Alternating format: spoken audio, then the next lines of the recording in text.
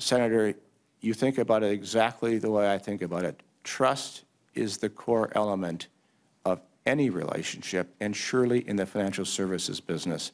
And we know we have work to do in that area, and I intend to do all I can to help in that area. Do you believe you violated that trust? There is no question with some of our customers, we have violated trust, and we have to work hard to re-earn that.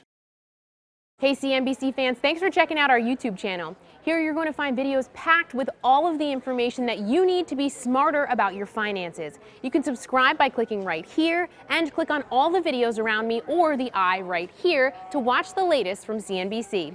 Thanks for watching.